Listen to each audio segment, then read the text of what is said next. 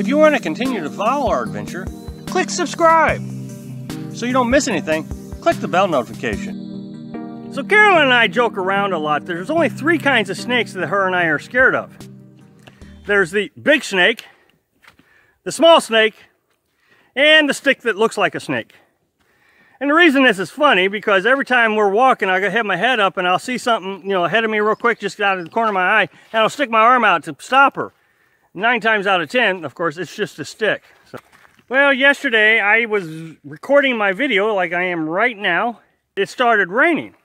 So I put my head down, and I was, a good 3/4 mile, maybe even a mile away from the camper when it started raining.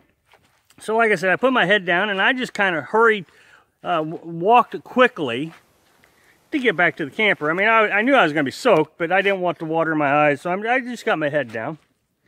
Well, I get, I don't know, 100 yards from the camper, and out of the corner of my eye, I saw something. And it was a snake. It was a cottonmouth, which is a poisonous water snake. I heard a lot of stories about the water moccasin and how dangerous they are and how deadly they are. And so I grew up, to be honest, I have a pretty significant fear of snakes. Yeah, I'm ashamed to admit it. I've done everything I can to try to get over the fear. But one of the things that I have learned as I've been trying to get over this fear for the last, oh gosh, I'd say 17 years or so, is education about the snake. I grew up with 2 poisonous snakes, the copperhead and the water moccasin / cottonmouth. Water moccasin, cottonmouth is the same thing. And the cottonmouth is easily identifiable because when they open their mouth, you can see their mouth is white. They're a black snake, mostly black. Sometimes they turn gray. I was really afraid of water moccasin, cottonmouths, based on some of the stories that I heard growing up. But before I do that, I want to talk about the copperhead. The copperhead, I have probably had face-to-face experiences with probably almost every summer in my life. Growing up in Missouri, it was just, I've always had at least one experience with a copperhead. The same thing applied. Education has helped me get over that fear a little bit. Not a lot, because the copperhead's just a nasty guy. His venom won't kill you, so they say, but he'll make you sick. The problem with the copperhead is he likes to bite.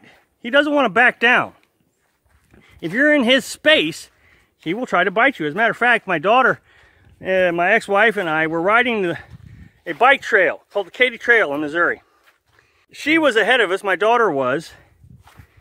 And my wife, at the time, screamed, "Snake!" And so when I looked up, I saw the snake trying to strike at my daughter. And I would say she was just a couple feet away from me. Of course, the snake hit the bike and not her, which is just absolutely fortunate. The other one is the cottonmouth that I grew up with. I've only had one experience with cottonmouth, or 50, however you want to look at it.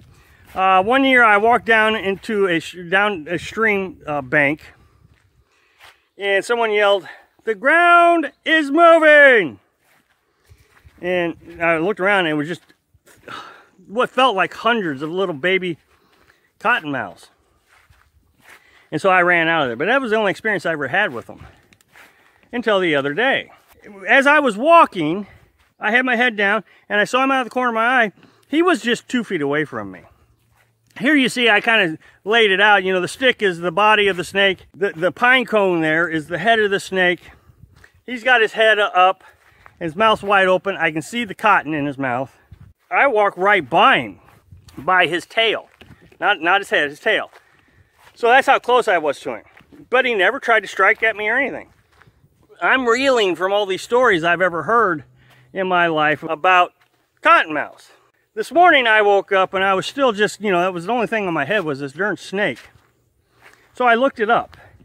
And doing so has made me feel a lot better. The stories that I was told about the cottonmouth is actually untrue. There's one story, and it's different variations of it, but something goes like, a woman was either skiing and fell over, or a woman jumps into the lake you know, 40 or 50 cottonmouths are biting her, because cottonmouths can bite underwater. Truth be told, there is no documented evidence that's ever happened. Cottonmouths do not actually group together. They're very independent. As a matter of fact, when they have live babies, the babies go off on their own. They don't stick around in a nest or anything.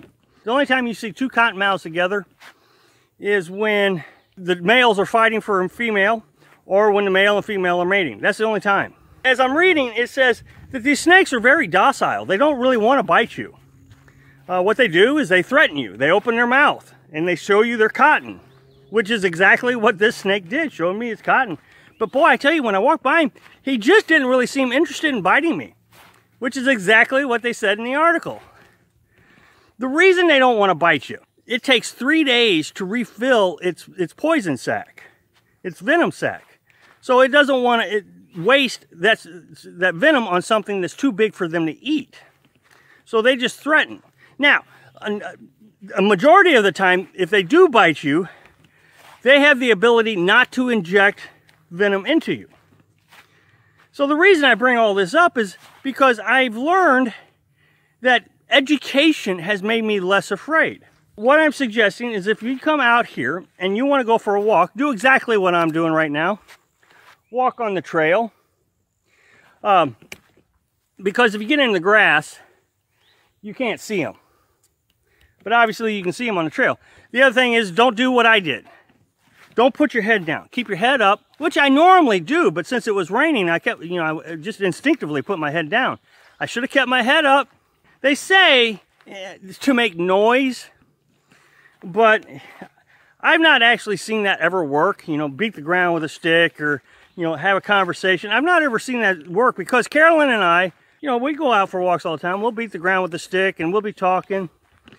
And it seems like the snake comes out of the grass just to see what we're talking about. And it's so easy to get distracted out here. You'll see something, you're like, oh, look at that. And you'll walk off to it, and there, you know, it'd be a copperhead or a cottonmouth. Thanks for watching. Click like if you like the video, and happy travels.